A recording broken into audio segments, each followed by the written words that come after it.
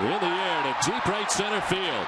Torii Hunter headed back towards the triangle at the wall. He leaps and cannot make the catch. Off the wall into second goes Ortiz. And hurt is Torii Hunter.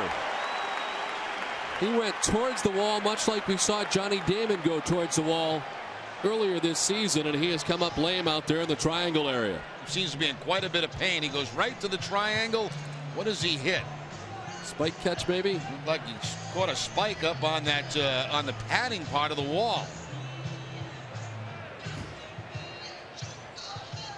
Immediately grabs toward his ankle.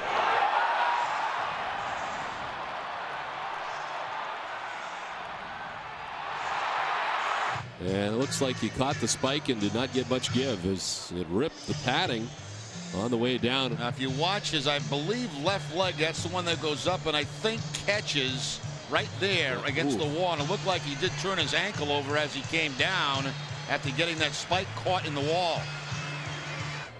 Yes, he will make his way off here with assistance from the cart and head out underneath the bleacher area.